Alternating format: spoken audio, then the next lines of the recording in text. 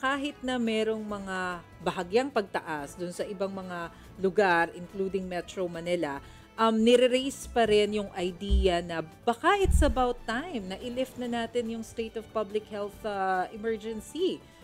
Ano po ang tingin ninyo dito?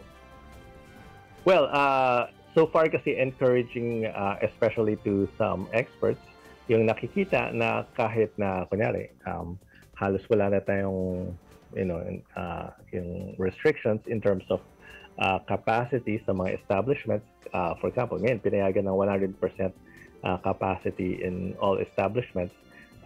It's encouraging na hindi masyadong tumataas yung cases, and that's why siguro inisip nila baka nasa endemic na tayo na dahil marami na vaccinated, protected na yung mga kababayan natin. So kahit magluwag tayo ng magluwag, ay wala na masyadong pagtaas ng cases.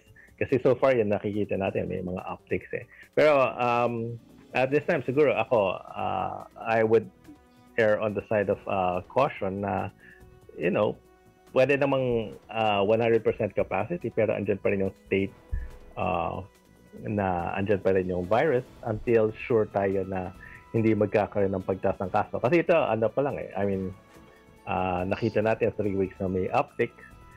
May possibility na, kung ignore natin ito nakikita natin, ay baka magtuloy-tuloy itong pagtaas ng cases.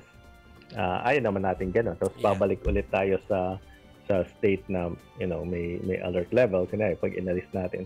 So siguro ito yung parang test natin na makikita natin kung tutuloy yung cases na tumaas. Kung hindi naman, then maybe they could have the discussion na alisin na natin yung state of emergency, alisin na rin yung yung alert levels.